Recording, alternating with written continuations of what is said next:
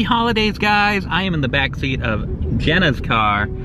We are going to take a look at something that has recently, I love the tarp, moved into the former Babies R Us. Look at this. Take It Home Now is the name of the store. It's toys and holiday merchandise and everything. I don't know what to expect in here. I need to get a good view. Look, they use this blue tarp to cover up the Babies R Us lettering. It's classy. We were driving by. It's like, what the heck is that? What's in there? I bet there are plenty of remnants of Babies R Us in there. What do you think? So here we are inside the store. A lot of it's blocked off. I thought this was an angry Santa ornament, but it says Charles Darwin. Not bad. I like the Yeti ornament. The Bah Humbug candy cane with no flavor, no stripes, and no spirit. So we're back out in the car. Obviously just a pop-up store. There wasn't really a lot in there. Felt kind of weird because it was like all the Babies R Us shelving and stuff. Yeah. The eerie thing is it still smelled like a Babies R Us in there. It did. It smelled like baby wipes. How is it possible? VHSs are back. No, these are so adorable. They look like well-worn VHS copies, but it's actually a Funko t-shirt in there. Got Gremlins and RoboCop, Rocky, Beetlejuice. That is so funny. They also have the MacGyver escape room game. I like Yeah, that. I know you'd like that. It's $30 though. That seems very expensive for a game you're probably only going to play once, so. And I was also telling Ben, if I was to get any of these Funko shirts, I'd get the Gremlins one. I love that design on that shirt. What? A legit tape. Whoa. Gone back in time. We have to flip it over to listen to the other side. Okay, Grandma. First time in a while we've been in Target. Not a lot new on the pony front, so still the movie stuff. Got some Series 2 Cutie Mark crew. This one's totally wiped out though. Some carded ones. What do we got down here? Meet Twilight. That was their last time. The retro Pretty Parlor. But that's about it. Got some of the bigger adorable sets. Been a sad year for ponies, that's for sure. We're parked like a mile away, but Olive Garden time with Jenna. Woohoo! Olive Garden. But here's my plan. You always stuff yourself with the breadsticks and salad and pasta. So pretty much you're carbo loading to get back to the car. I like it. I'll go with that. Sounds good. We are back in the car with our belly full of breadsticks. No, we're not. No, we're not. It was a fail. This is a Monday afternoon at 1 in the afternoon. What was easier to get out of? And it was so busy in there. So plan B, Right.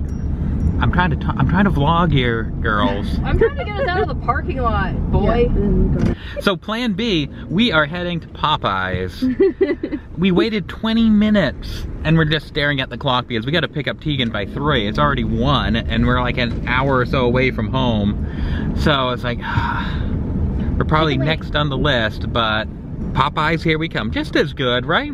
You know, we just Popeyes have to, is very yummy. yes, thumbs up to Popeyes, but Just have to switch your brain gear a little bit. yeah, I was looking forward to breadsticks, but chicken and shrimp or something to that effect sounds just as good right now. You could get macaroni and cheese for the pasta element. There we go. You get like a biscuit if you get the right combo. Good thing I parked far away for you guys. My tummy is so hungry. Tommy's rumbling. There it is. I see Popeyes dead ahead. With Five guys have like drifted off for me. Uh-oh. He's vlogging. I just screwed it up for him. So we're just waiting for the light. Popeyes is straight ahead. Behind it, the remnants of Toys R Us. Can you believe this is our first holiday season in our lifetimes without a Toys R Us?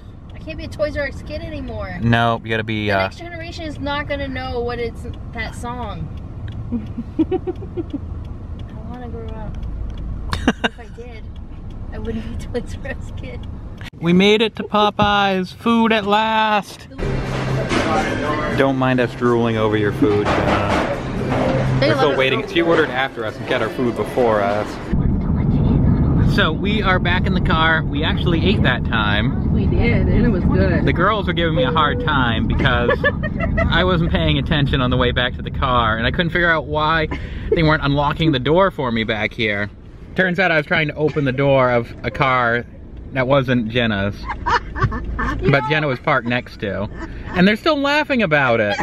You know, I could understand it if it was another, like, blue Forester, okay. Well, I wasn't paying attention to the type of car. It was a black Toyota, like RAV4 or something. All right, you can stop laughing now. I didn't know where you went because you were right behind me. And then all of a sudden you were gone. Oh, John. Well, they've been laughing for like 10 minutes straight. Number one, I didn't get into these people's car. Because it was locked. I would have noticed.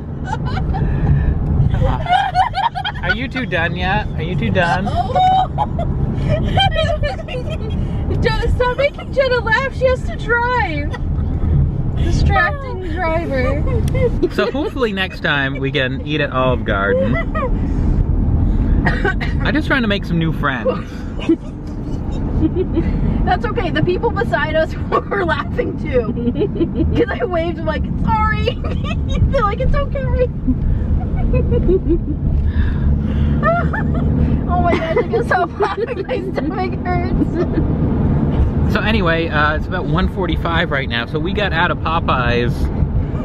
Yeah, I'm sure we would have got, if we had stuck around at Olive Garden, we would have just getting our food right now. What do you think? Yeah, probably. Then we would have been a little late for Teagan. Yeah, we would have been cutting it super close. We probably would have had to like get our food and like, can we have some styrofoam containers to take to go? Yeah.